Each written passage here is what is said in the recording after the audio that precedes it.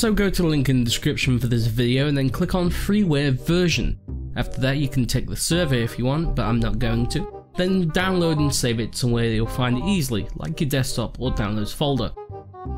After you run the configuration utility, you'll see that I'm using the paid version, which allows me to have all of my available RAM. The free version has 4 GB maximum.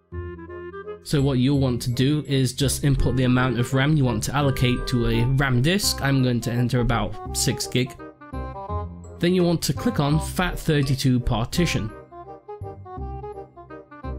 And you'll see that it reverts back to 2 GB. That's the largest file size you can use per file in FAT32.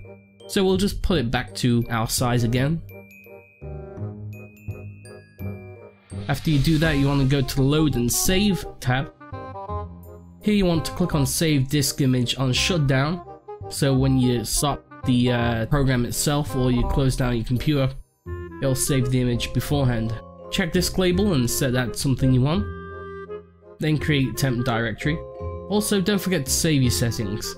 That's most important here. So start the RAM disk and then you'll see a window pop up. Now you can start making your own folders for programs that you're going to use this RAM disk for, as cache or whatever. Hope you enjoyed this video. Until next time, thank you for watching and goodbye.